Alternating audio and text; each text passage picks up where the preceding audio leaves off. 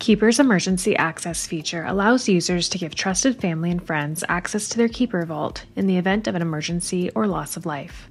You can designate up to 5 emergency contacts and decide how much time should pass before their access is granted. Please note, this feature is only available for consumer accounts. To begin, click on your email address in the upper right corner of your web vault and select Account and Emergency Access. Then click Trusted Users and enter the email addresses of up to 5 contacts. Optionally, select a delay access duration from the drop-down menu for each user, then click Send. The amount of time between your request to provide emergency access and access granted can be set up to 3 months per contact. If a delay is configured, the countdown begins the moment the trusted user attempts to log into your vault. In order for a recipient to accept your request, you must first establish a sharing relationship if one hasn't already been established through Keeper's record and folder sharing features. If prompted, click Send Invite and they will receive an email invite like this one.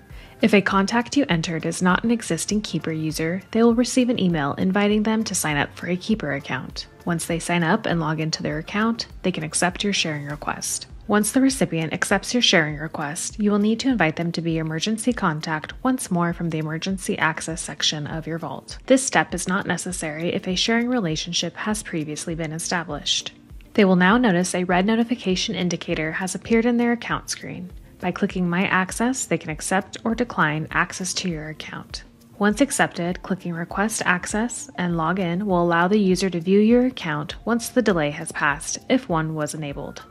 You can view the status of your emergency contact invites again by navigating to Account, Emergency Access, and Trusted Users. From here, you can also delete your emergency contacts at any time.